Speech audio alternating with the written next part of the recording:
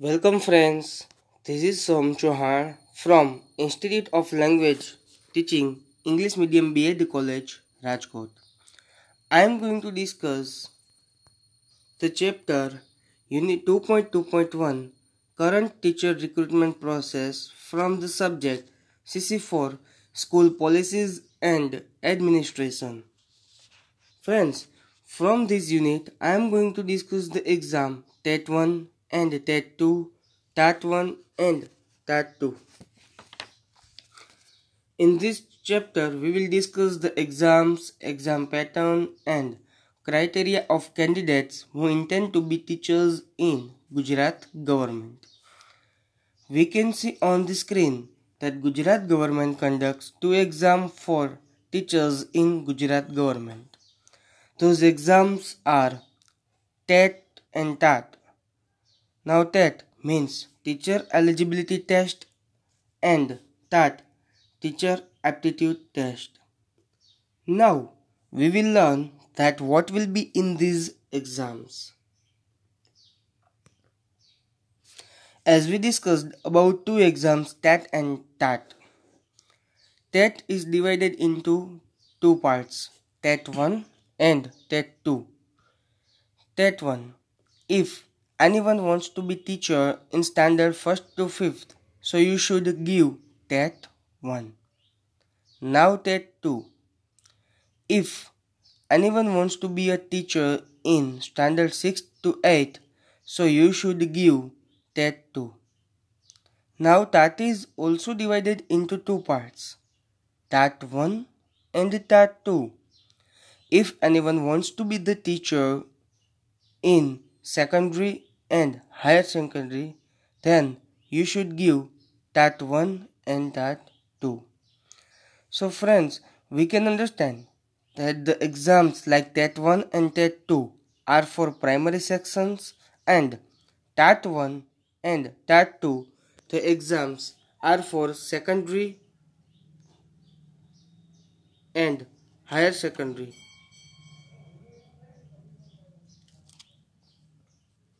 Friends, we can see there are four exams. Now, it's very much clear that TAT 1 is for standard 1st to 5th, TAT 2 is for standard 6th to 8th, TAT 1 is for standard 9th, 10th, and TAT 2 is for 11th, 12th. Now, we will see TAT 1 and TAT 2 both, as well as whatever exams will be discussed, which exams are based on MCQ pattern, that is multiple choice question. Question will be asked and you are supposed to choose proper answer, and there is not a system of negative marks. Also in TAT 1 and TAT 2. TAT 1 and TAT 2, which exams for primary section, in those exams there are 150 questions and weightage is also of 150 marks. So we can understand that each question will be of 1 mark. Let's see in detail that how many subjects you should learn. As we discussed that TAT 1 is for standard 1st to 5th. For TAT 1, first of all, the most important thing is eligibility criteria. If you have the completed PTC, means primary teacher course, so you can apply for the exam TAT 1. If candidates have completed graduation, post-graduation as well as B.Ed, but they haven't done PTC, so they can't apply for the exam TAT 1. Now come to the subjects which you have to study. First, child development and pedagogy, means child psychology. Second, language 1 Gujarati. Third, language 2 English. Fourth, mathematics. Fifth, environmental studies. There are 150 questions. 30 questions will be of each subject, means there will be 150 questions and each and every question is of 1 mark. So there are 115 questions, so there will be 150 marks. Candidates will get 1.5 hours to solve this paper.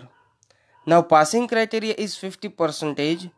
That means if the paper is of 150 marks, so candidates will have to get 75 marks to clear this exam. If you get 75 marks or more than 75 marks, then you will pass. Friends, you can understand that if you will pass the exam, that doesn't mean you will get government job. At the end, government will select candidates regarding vacancies. So obviously, government will select top candidates. So we will try that we can get more and more score. Now friends, we will discuss about TET 2, which is for standard 6 to 8. Eligibility criteria है graduation and B.Ed. So you can appear for TET 2. Whatever criteria I have told, that if you have completed your graduation and B.Ed, so you can apply for the exam TAT 1 as well as TAT 2.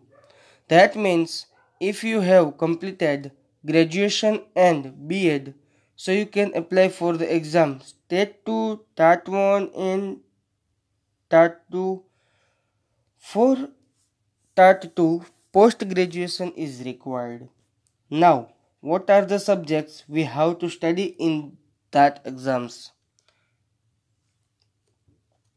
TET 2 is divided into two sections. Section 1 will be general section, means common section, and section 2 is a specific sections related to your subject. That means it will be this subject related to candidates background. Like section 1 is a common section for all candidates. Let's see that what is in section 1. Here we can see on the screen that section 1 is of 75 marks and section 2 is also of 75 marks. We will discuss later. And the total marks of both sections are 150 marks. There are 3 subjects in section 1 which you have to study. First, child development and pedagogy.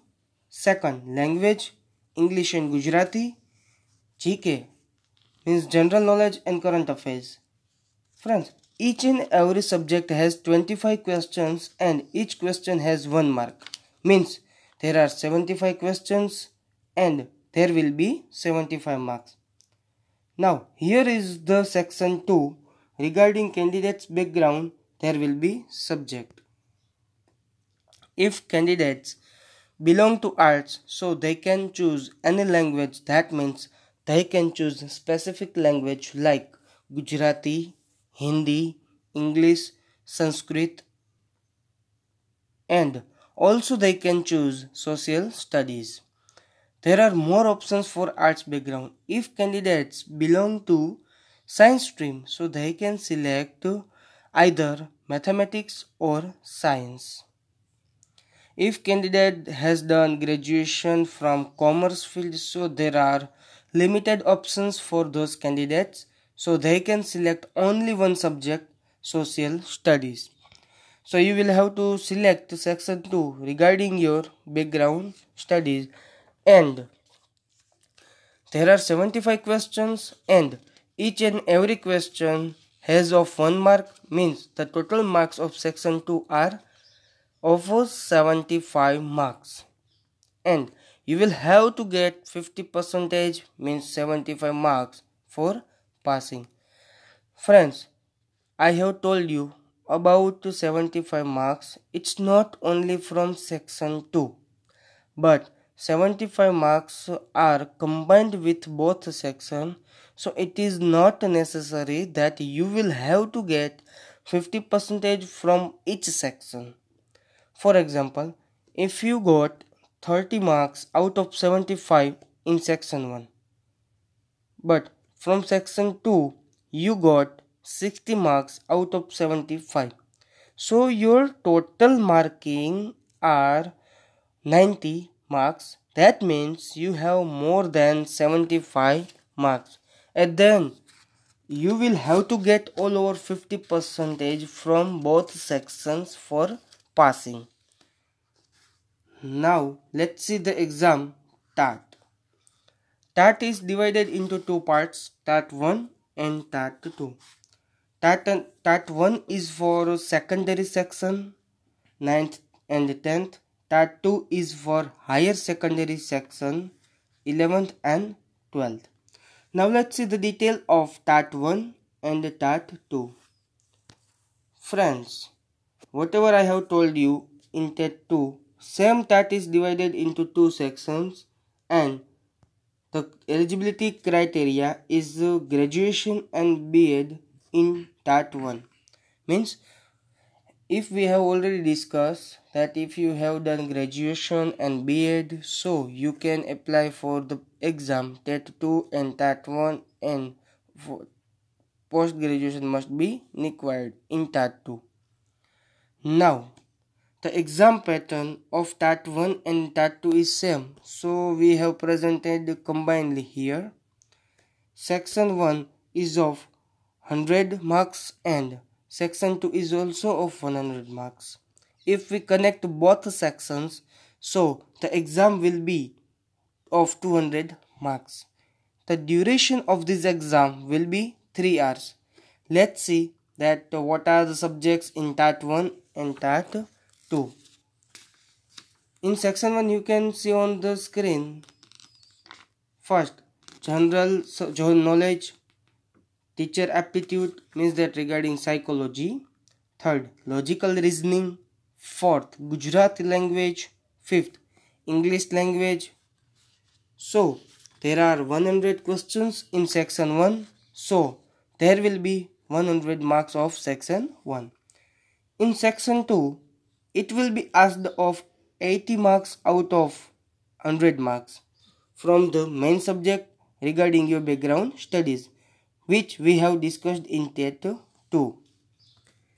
There will be 30 questions of 2 marks, means there will be 60 marks, and rest of there will be 20 questions of 1 mark, means there will be 20 marks. So the total question of your main subjects are 50 questions and marks will be 80.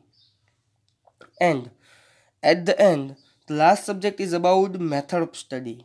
There are 20 questions of 1 mark, and this subject, method of studies, is taught in B.Ed. For example, how should you teach students, how many methods of teaching, types of teaching method, etc.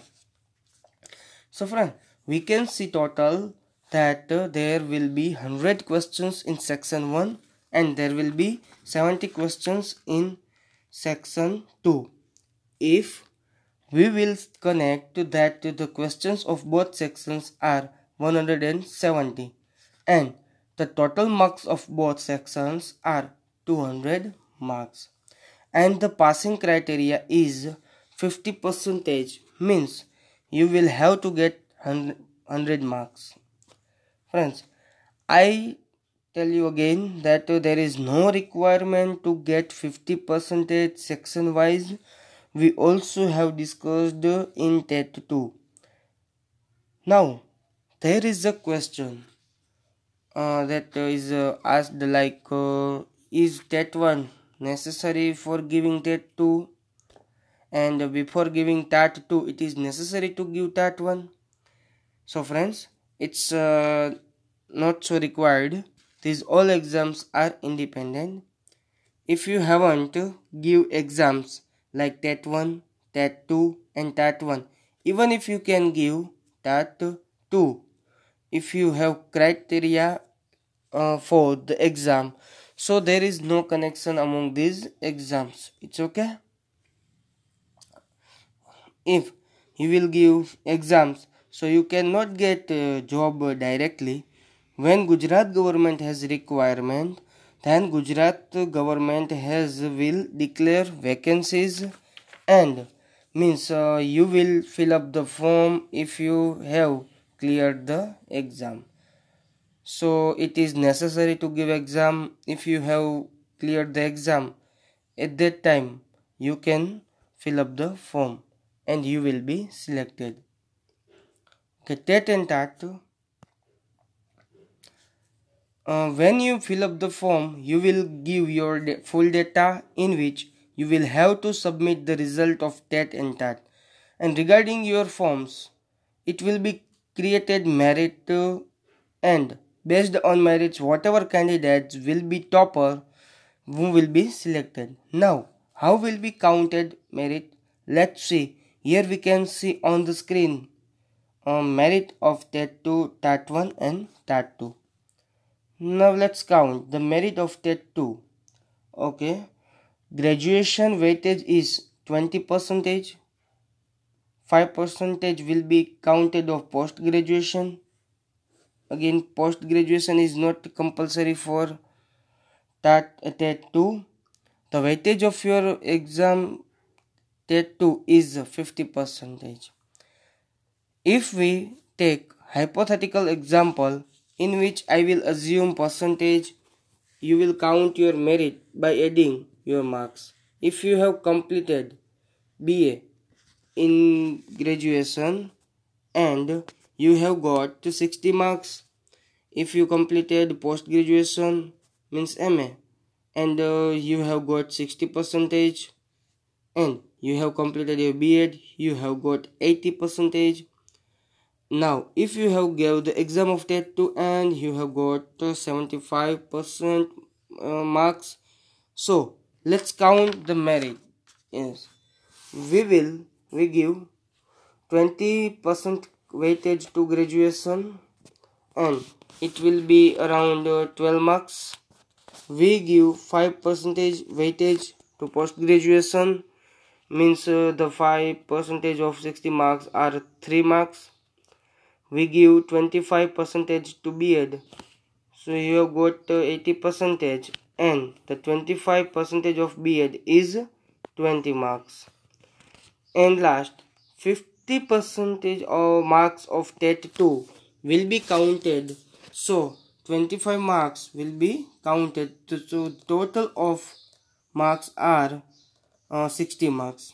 It is your merit, it is your average percentage.